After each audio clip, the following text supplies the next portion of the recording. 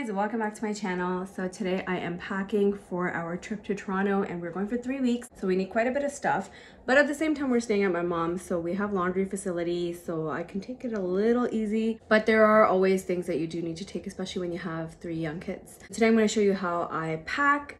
First, I'm just going to go through each person's closet and get out all the items that I plan to take with us. So right now I'm going through Shyla's.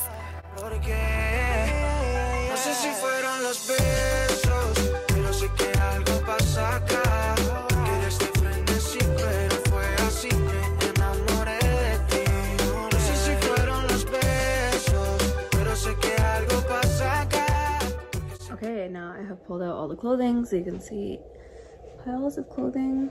I'm going to start putting them into their packing cubes. So here I have my packing cubes. I keep them all together. I have each packing cube labeled with the names of the person whose clothing is going to be inside. And I also have these zip up pouches that says laundry pouches, but I use them for various items to keep usually undergarments and small items like that. I also have a number of these drawstring bags, and these come in very handy for shoes and also comes in handy for wet wear. So if you're going like on a beach vacation, you can put your wet swimming suits and stuff like that. So I love them.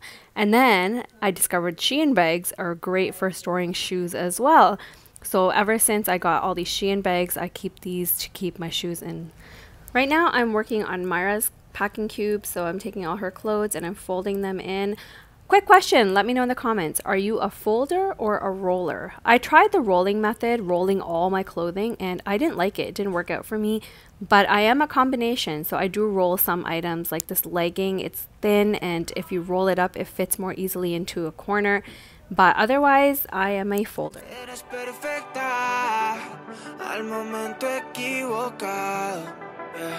Ay, qué pecado, me enamoré de la luna, siendo sol sabiendo que no estaremos juntos. Ya, baby, no gano ni una, vivo en mi corazón, porque en la vida yo no puedo, mi amor. Mami, no me utilices como si fuera un boomerang que viene y se va, así que mami, no me utilices como si fuera un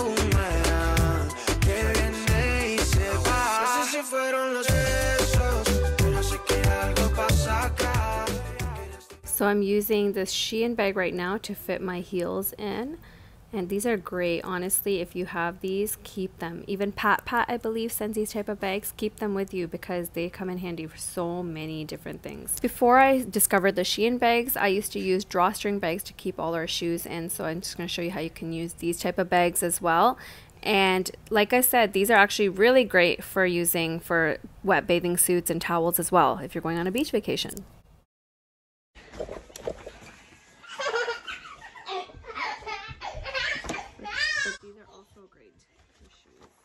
Now I'm going to go through my jewelry to see what I want to take with me, and I use these little Ziploc crafting bags. This just helps keep all the jewelry separate from one another in the luggage.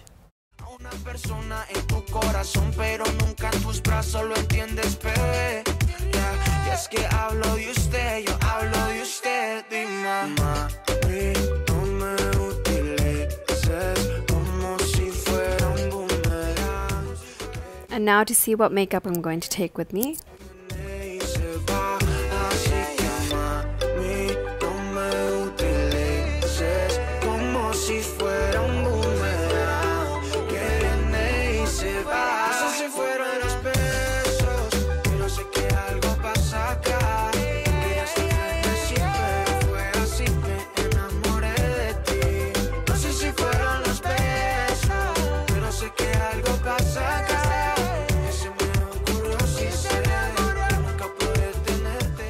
Okay, so I'm pretty much finished. There might be some last minute things I might need to add. For the most part, the bulk of the packing is completely done. I'm gonna go through and show you how I went about and packed everything.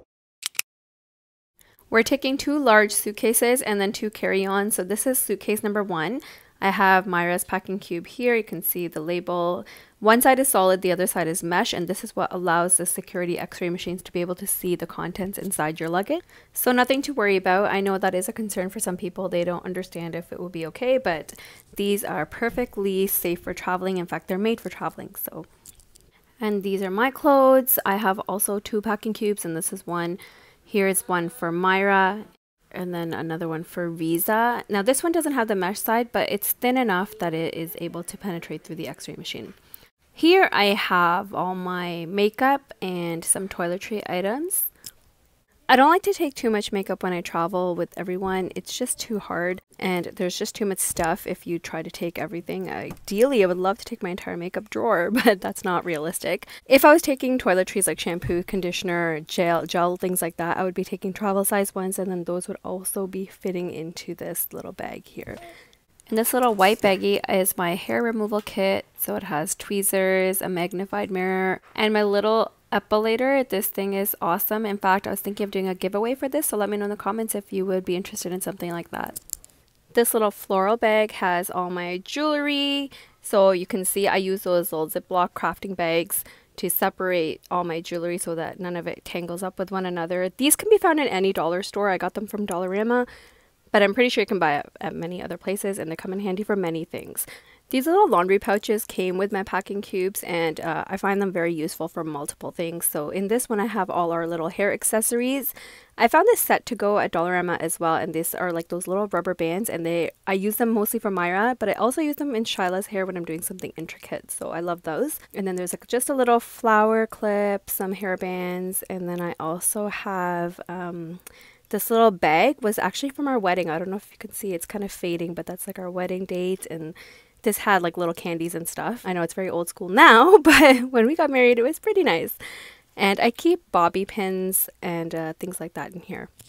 So this little laundry pouch is also going inside the floral bag. And then I have those little Ziploc bags again with some safety pins. And then I have a larger laundry pouch, which I'm keeping all of our extra masks in. So that was for one side, and now I'm just unzipping the back side to show you what's behind here.